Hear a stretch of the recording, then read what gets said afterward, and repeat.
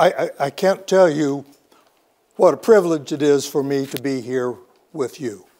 But it's a privilege I almost turned down when I was invited, because I was quite intimidated by the fact that you were all born long after I retired from the Army.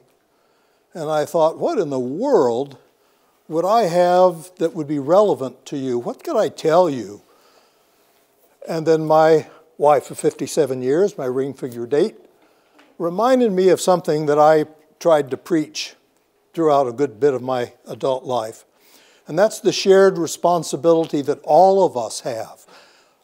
I share it with you, you share it with me, we share it with each other, of mentoring, of passing on the lore of what we know to those who follow us, or those who are on our right or our left. It's a fundamental aspect of leadership, passing on what we know, what we've learned. And that brings me to maybe the most important point that I will make. When you get to the point in your life where you're going to select your life's partner, I suggest you find someone who is smarter than you are and not afraid to call you out when you need to be called out.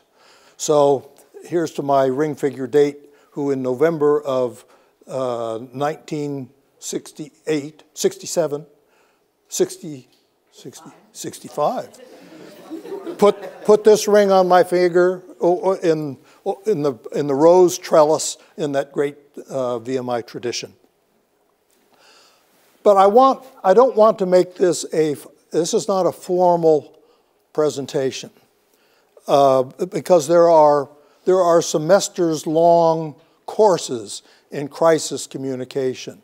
There are libraries full of books on the subject, and I can't replicate that. But what I can share with you is some of the things that I picked up along the way, that I learned, that if I were with you individually or in small groups at a bar someplace over a beer, that I would want to tell you. Because the best mentoring in the world sometimes occurs over a beer at a bar. Believe me, believe me. And I will pass that on as something that you should look to do when you get to that point where you have other people that you want to mentor.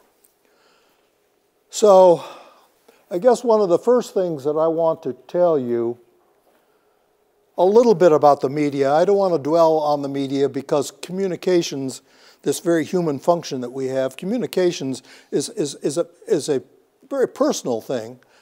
Yes, you may be in a situation where you're going to be dealing with the media. That's its own ball of wax. But communication is also how we all relate to one another in intimate relations, in vast public relations. Don't disrespect the media. And by that I mean there are very professional men and women doing the journalism business who are trying very hard to get the story straight. That doesn't mean that there aren't others who have their own agenda. But when you are given the mission of speaking to reporters, you must enter that relationship assuming that they are professional until they prove otherwise. I think that's a very important mindset to have from the beginning. It also talks a little bit about collaboration. I had the great good fortune of running the Pentagon press office, as Major Roy said, during the first Gulf War. Some of you may know that the Pentagon Press Corps actually has offices right across from the Department of Defense press office. And so you got to know those reporters, and your best situation in a public role is if you have a beat reporter or a group of beat reporters who are covering your organization. Because first of all, you'll get to know them. They'll get to know some of the intricacies of your profession. And they have to come back to you the next day for the next story. So that if they have betrayed a trust or betrayed a confidence, they know that they're going to pay that price. So you must go into these relationships, build a relationship in advance, know that particular audience. And that also goes with other people on staffs that you're with. I will say in this litigious society, anybody who's involved in public communication, again, primarily with the media, but in other situations, if you've got a legal team, get to know those lawyers. Take them out for a beer. Find out what are the things that are concerning them, what are the things that, if you're in a situation, you don't want to get your organization into any kind of legal hot water. You'll find that a very enlightening conversation, and they'll also have your back when you need them the most. My talking points, and I use that term loosely, are on page 28 of your notes if you haven't already turned there, and you'll see the first one there, as I say, bad news doesn't get better with age. I want to give you two quick examples with that, many applications.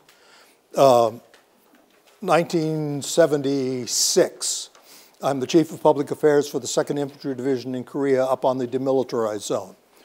One of our esteemed brigade commanders, Colonel Andrew Cooley, is giving up command of the 2nd Brigade to come be the Division Chief of Staff, which means that he will be my boss. So Colonel Cooley didn't know me all that well. I didn't know him all that well, but you always want to start out on the right foot with your boss. So being in charge of division communications, which included the division newspaper, the Indian Head, I did this wonderful front page spread on the 2nd Brigade and Colonel Cooley and his coming in to be the new Chief of Staff. And we printed the paper and distributed it, and my deputy put the paper on my desk, and I was very proud of it, looked at the great photographs, and we identified the brigade as the 3rd Brigade instead of the 2nd Brigade. I didn't know what to do, but I knew that I was in hot water, so I marched from my office up to division headquarters into Colonel Cooley's office. Somebody was just handing him the newspaper when I got to the office, and I just said, "Sir, I got to tell you, we screwed up." And he was pretty angry, but we got it over with, and I'm happy to tell you I wouldn't be standing here today if I wasn't able to prove myself and get over that little hiccup. But the point is, you got to get that bad news out. Don't let it fester. All right, I'm going to show you the personal side of my helix now. My wife doesn't know I'm going to tell this story, but it's illustrative. How you can be very professional in your communication, but in your personal life, you can really stub your toe very badly. 2006, I'm working this chemical demilitarization business. I'm in the Denver airport, and I had this fetish about taking off my big VMI ring and my wedding ring that fit alongside it and all my metal stuff because I did not want to set off the metal detector. And so, I had done this many times, and my wife had chided me. She said, "You don't have to take your rings off," and I don't want to set off the metal detector. So I get all my stuff back after going through security, and my wedding ring is gone. The ring that she put on my finger 57 years ago yesterday. And I felt infinitely worse than I did about Colonel Cooley's 3rd Brigade or 2nd Brigade. But I thought, maybe we can find it. Maybe I can get another ring made. And so I delayed telling her, and because the VMI ring is so large, she didn't immediately notice that my wedding ring was gone. But I stalled, I want to say 2 or 3 weeks before she finally said, "Why aren't you wearing your wedding ring?" And I had to fess up. And it was even harder to do that to the wife that I had married than it was to old Colonel Cooley. What I'm trying to say in telling you this story about bad news never gets better with age is this communications function. It's a very personal thing. You may be great as a professional communicator and terrible in a family communications setting. And so, to quote the immortal Taylor Swift, it's me. I'm the problem, it's me. Hi, I'm the problem, it's me. You have to constantly evaluate yourself in this whole communications business. And we are all quite capable of making mistakes. We've had at least one speaker, I know that Chief Rader mentioned that she had learned more from her mistakes than she had from the things that she was successful at. And this is very, very true. You make a lot of mistakes in this business. You make a lot of mistakes in any business. Shame on you for making the mistake, but double shame on you if you haven't learned from it. I want to tell you a couple of other things. I want to illustrate some of these points with some vignettes. Vignettes, those are little stories that emanate from experience. Initial reports of any incident are invariably wrong. And that's become even worse now in this age of instant communication. I listed a book here for you to read, and you may think, well, why do I want to read about the sinking of the Titanic, which happened in 1912? Read Night to Remember by Walter Lord. I really encourage you. First of all, it's not a textbook. And secondly, it's a great read for understanding how people react in a crisis. Read in there how the various ship's officers, what they did, how they handled that, because it's very illustrative. Yes, that's a crisis that very few of us are going to be involved in, a ship sinking, but it's a crisis nonetheless, a life and death situation, and I think you will find that book very illustrative. It's also illustrative of initial reports are always wrong, because the first reports that got back to New York was that everybody was saved. And so that caused great consternation when later on down the line they learned that there was a tremendous loss of life in that sinking. You'll also find out from this kind of book a lot of the precedents that were set because of that particular tragedy. If you want to know why there is an international ice patrol, coasties, any coasties in the room? You know where that came from. You also, all the rules and regulations about manning wireless and radios on ships, that all came from the Titanic disaster. Very interesting book. Another book about the emotional impact of a crisis that you should read is also Walter Lord. And the reason that I pick him is because he's passed away now, but when he was writing these books, he interviewed all the survivors. So he got firsthand reports. It's probably the freshest history of these crises that you'll ever read.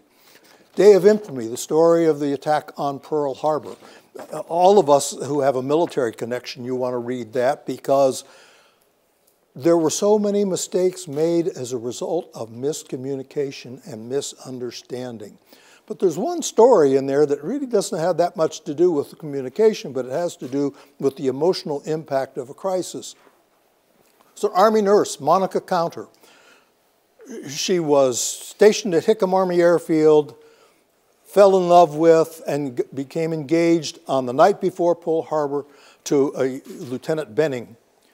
And Walter Lord paints this wonderful picture of Nurse Counter and her fiancé coming out of the Hickam Air Force Base Officers Club. They could see all the lights of Pearl Harbor twinkling on the water, and she was the two of them were extraordinarily happy, as you can imagine at that point in their lives. And of course, the next morning she was doing triage, dealing with this horrible catastrophe of the 2,000 some odd service members who died and many more who were injured in Pearl Harbor. The emotional impact of that. Positive story, I can tell you that she later went on to become quite the poster child for recruiting Army nurses, and she and her husband both survived the war and are buried together in Arlington Cemetery. So read Walter Lord, those two books. You can do it as enjoyment. You have to do it, don't do it as an assignment. Never knowingly communicate false information. There's also a bullet point there that says, always tell the truth. I probably should have put that at the top of the list because that's extraordinarily important. The credibility that you bring to the table as a communicator, you think that has a personal application as well? The credibility that you bring to the table as a communicator rests on your truthfulness, your reputation for integrity. And if you are ever caught in a misstatement, a deliberate misstatement, your credibility is gone. Now, sometimes you are going to get false information. I've already said that the initial reports of an incident are almost invariably wrong. But if you have the relationship with that audience, those reporters in this case, and they already trust you, then if you have to go back to them and say, we did have fatalities, it wasn't just injuries, then they're not going to accuse you of trying to cover something up. They will know that you are coming from the right place, that you're trying to set the record straight. And again, going back to that relationship with reporters, I had the great good fortune. You remember the first Gulf War, they sent a big well, you don't remember because you weren't born yet. First Gulf War, they sent a big media pool to Saudi Arabia. So all the principal reporters from the Pentagon all went overseas. And they backfilled with what we called the food reporters because they had to bring in reporters who didn't have that background. One of those food reporters was a young woman whom you may recognize, Katie Couric, who backfilled Fred Francis, who went over as the NBC rep.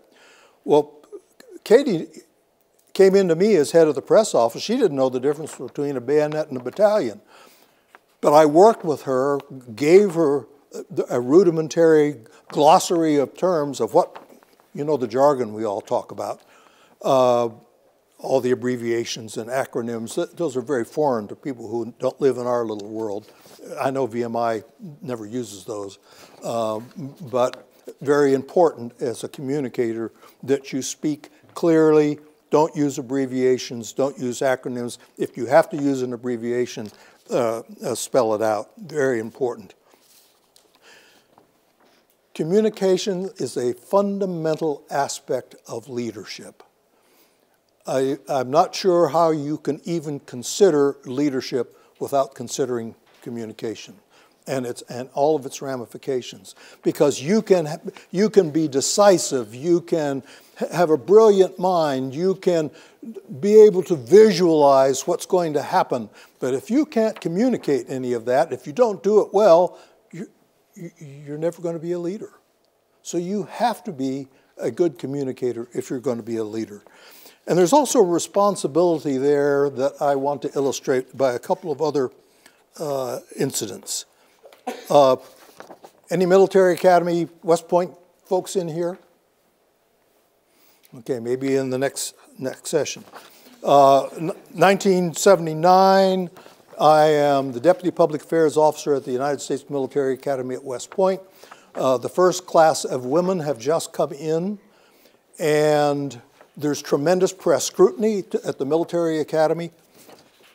And reports suddenly circulate in the New York Times that some male cadets in some kind of survival training have caused the most squeamish female cadets that they can find to bite the heads off of live chickens as a part of survival training. I don't know whether any of you, I mean, we have cutting instruments, but there was an effort there to show their machismo that I can bite this head off a chicken and you need to do the same thing. Well, that got into the press at a time when the Military Academy was under the great scrutiny with how it was treating women. Superintendent at the time was probably one of the most distinguished soldiers of the 20th century, Andrew Jackson Goodpaster. He was an acolyte of General Marshall's. He was Supreme Allied Commander in Europe. He was also a PhD from Princeton. He was brought into the Military Academy to help them through this difficult time. Very distinguished. When we went to him with this story, we were suggesting a press conference, and he said, I will do the press conference. And he did. And he went out in front of quite an array of reporters, and he laid it all down the line. He said, this was a very wrong thing to do. My responsibility, I'm the superintendent. It will not happen again. And the story eventually went away. Second incident, the 3rd of July, 1988. Tensions are high in the Middle East. Whoever heard of that? The cruiser Vincennes mistakenly shoots down a civilian Iranian Airbus, killing 290 civilians. They thought it was an enemy aircraft coming at the cruiser. The cruiser shot it down.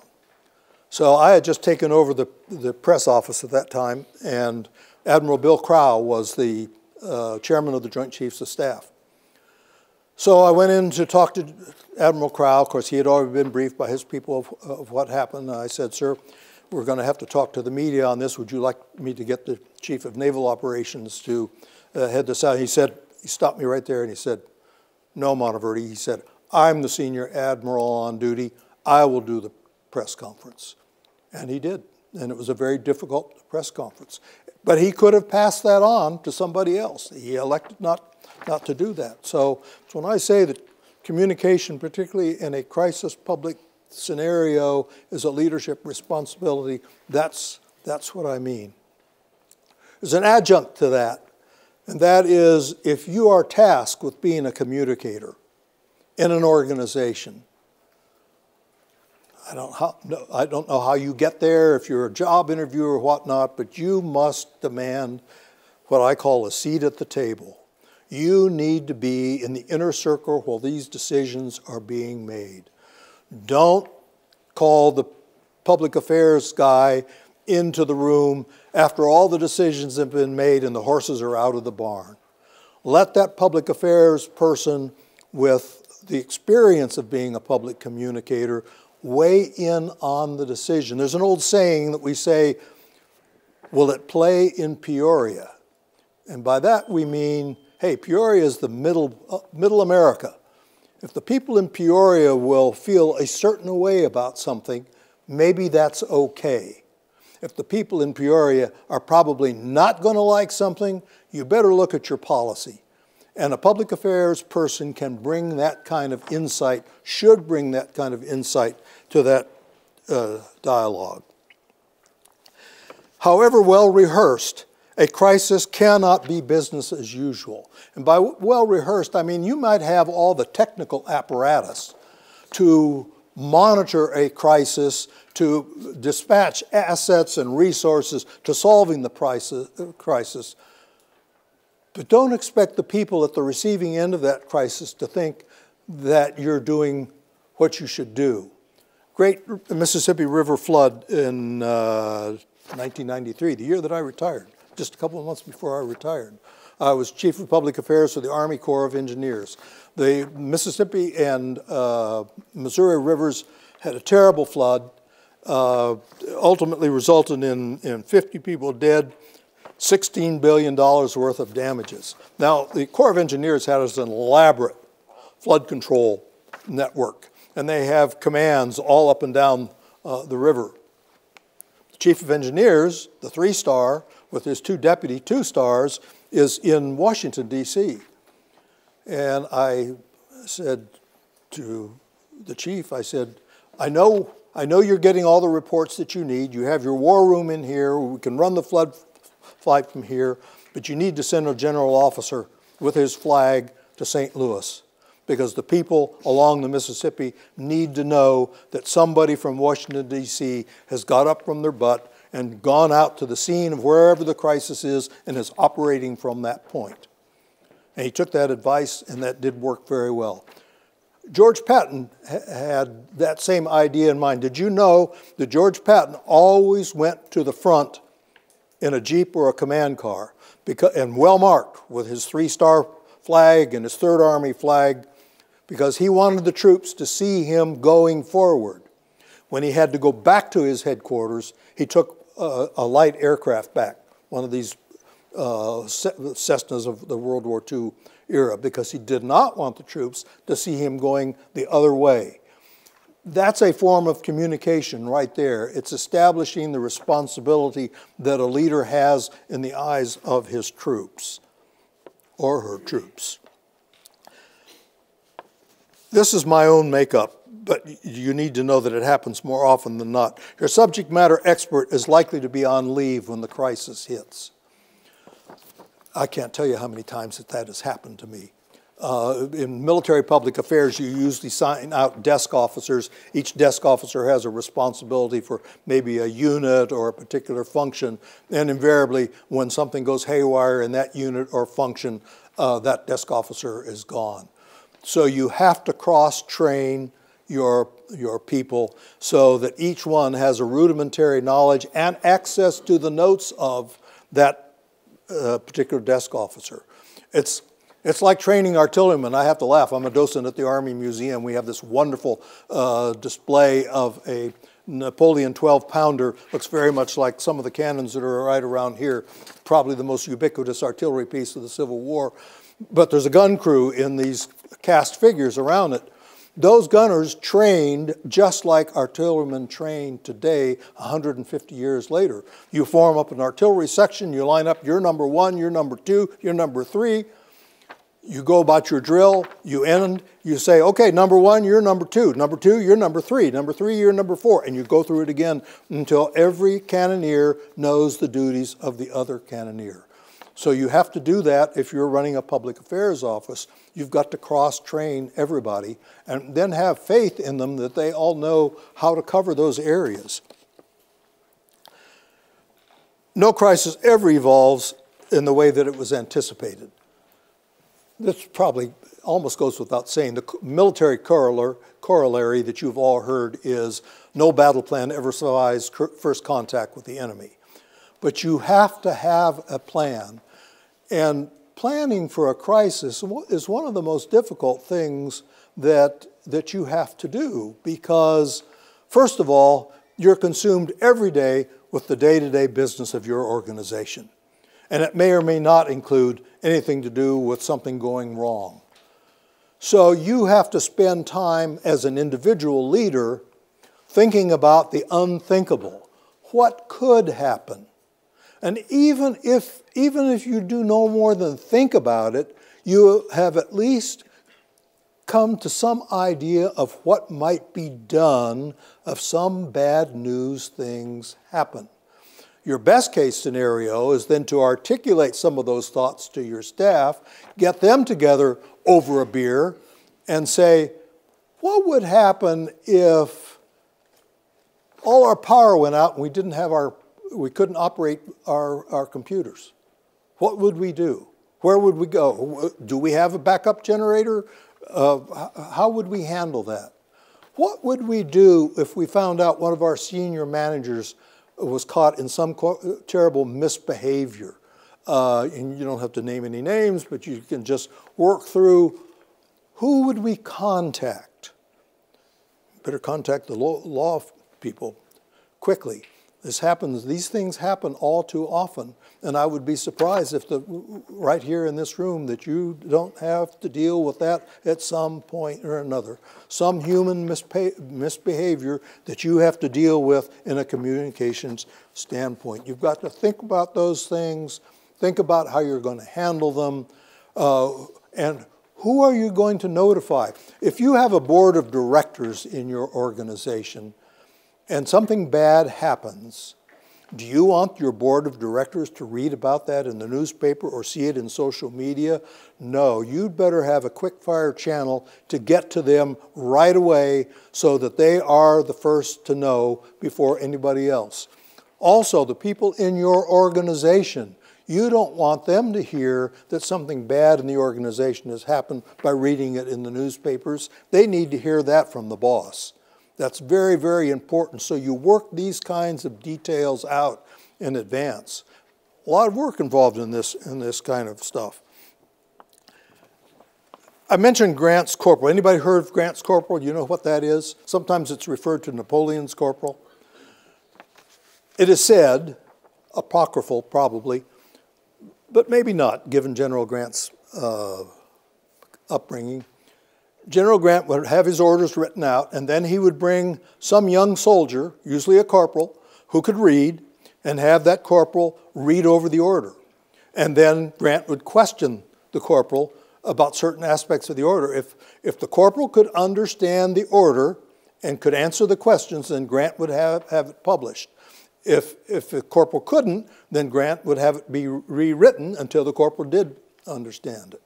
So it's very important to have someone in your organization who's not immediately in the communications chain to kind of look over these things, to give you some suggestions that maybe you ought to rephrase this, maybe you shouldn't use this abbreviation. That's a very important aspect. Now, here's the thing that's not really has anything to do with communications, but it's something that is attributed to General Marshall that I think is very important, and that is there is no end to the good a person could do if they're not worried about who gets the credit. Think about that. That's an aspect of humility that I think that every good leader has to cultivate. We've seen a little bit of that today in some of our speakers who were quite willing to talk about some of their own shortcomings. And we have to have a certain self-awareness about where our weaknesses are and where our strengths are, and we compensate for those weaknesses by, first of all, marrying a great life's partner, but others in bringing people together in your staff who have the strengths that you don't have, and then make sure that they get the credit for helping solve whatever that problem, whatever that crisis is. Well, there's some other points that I want to talk to you a little bit about that are more directly related to dealing with the media. The first we already talked about, and always tell the truth. Let me talk to you a little bit about media interviews. You should never go into a media interview just cold. Now, sometimes these things happen. You get cornered on the street, but you hope that doesn't happen. Anybody know what a murder board is? Ever heard of a murder board? Yes, sir, I'm sure you have. You form a group of people in your organization who develop some really tough questions, and then you sit, whoever's going to be in front of the cameras, you sit them down in front of this murder board and let these people ask these tough questions. Again, when I was running the Pentagon press office, Pete Williams was the Assistant Secretary of Defense for Public Affairs. Some of you may know him because he was the Justice Department correspondent for NBC until just last year. He was Secretary Cheney's public affairs officer when Cheney was a congressman from Wyoming, and then when Cheney came over to take over the Department of Defense, he brought Pete over. Pete was a great, great boss. But the way we worked in those days, and remember this is before social media, so it's a lot less complicated. I'd get into the office at 6 o'clock in the morning.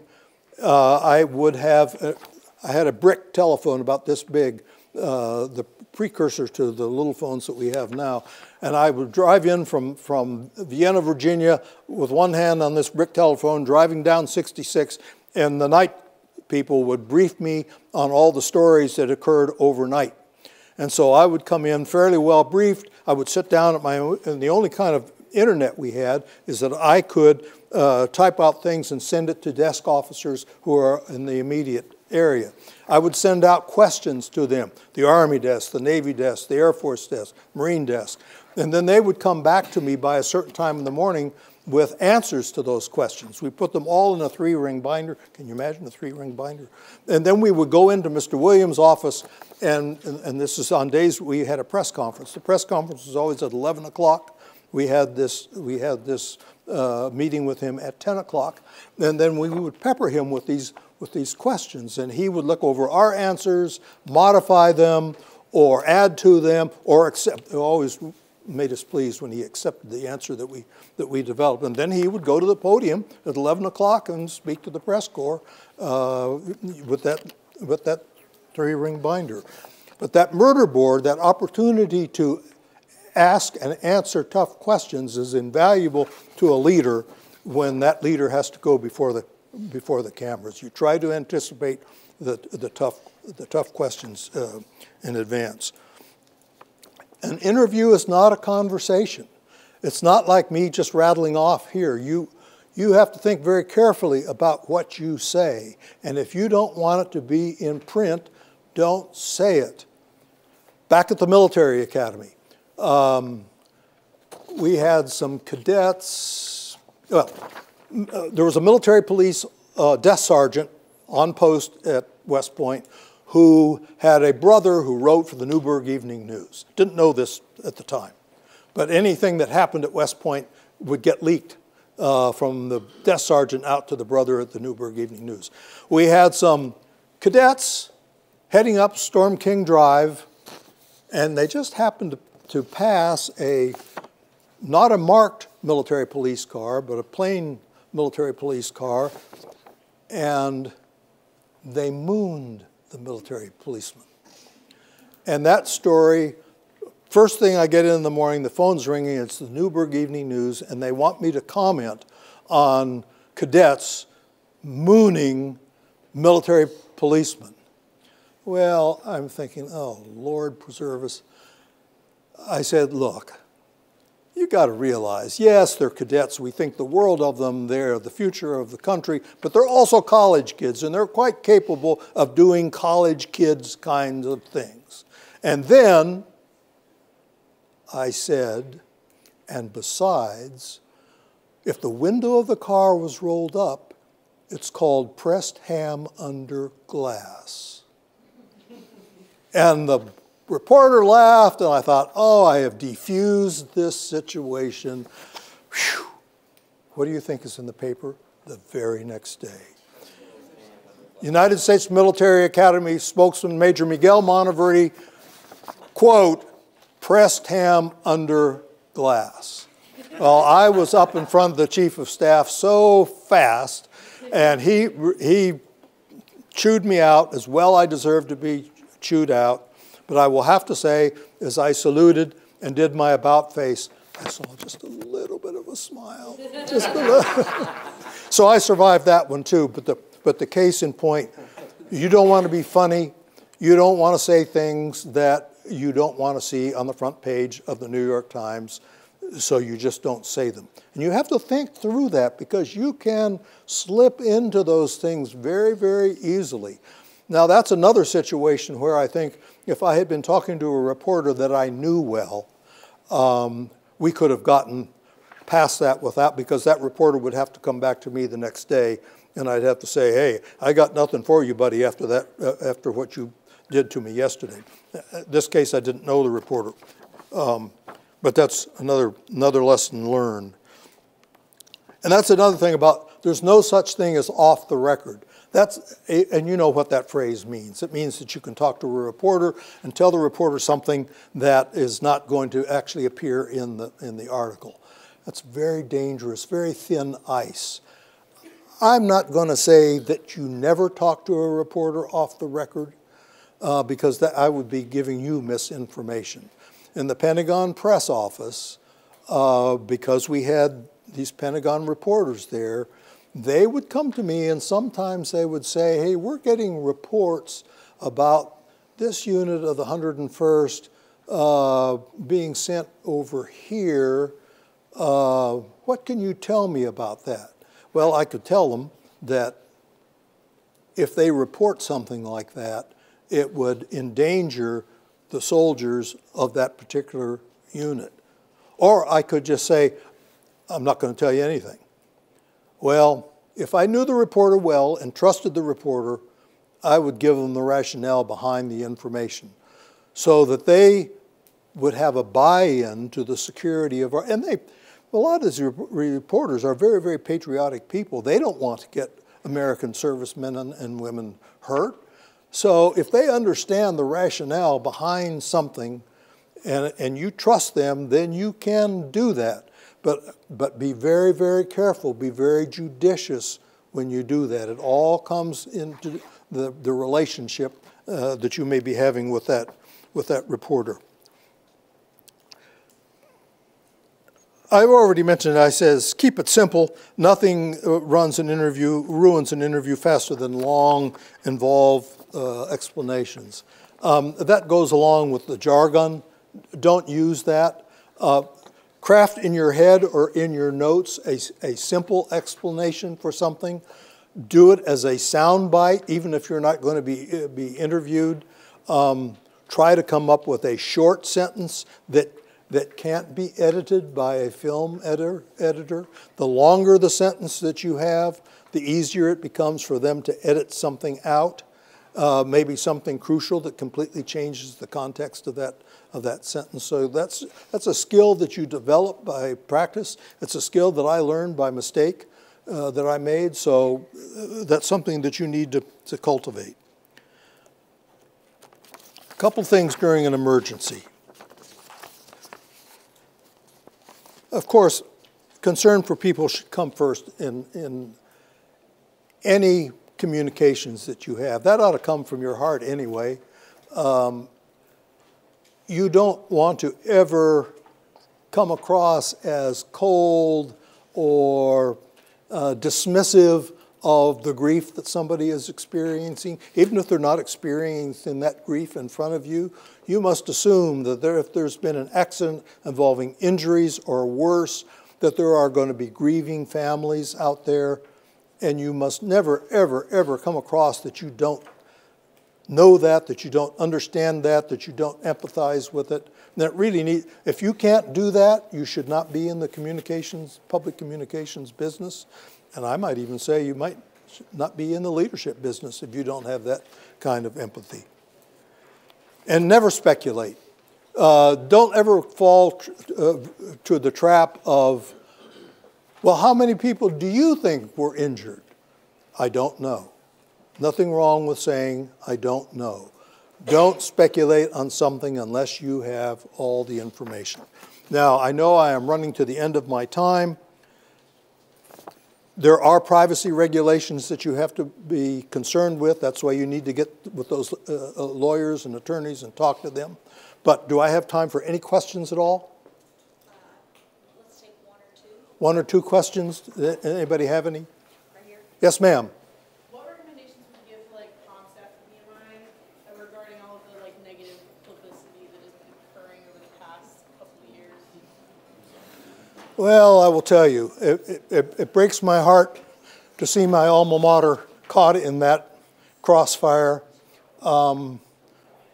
But rest assured, VMI will, and any of your schools that get caught in those things, you will rise above that. These institutions are much more resilient sometimes than we give them credit for, and VMI will come out the stronger. Believe me, there are many colleges in this country who take a deep breath every time they see an article about somebody else's college, because the finger could very well point at them. VMI will survive that. We'll survive that. And there are lessons to be learned from that, so that's what I have to tell you. Last question. Yeah. Do you have any strategies for dealing with interviewers or people in general that are trying to trap you in questions or do a hit piece? Well, they're out there. Hopefully you have identified them in advance. You have to be as truthful as possible. If you have someone else who can be there to back you up in terms of recording what you had to say, that can be very helpful. But it all depends. It's all dependent on the situation. You can get into if your organization has really done something wrong, it becomes a very challenging position, particularly if you've got lawyers whispering in your ear what you can say. All I can tell you is go with their counsel. Thank you. All right, thank you.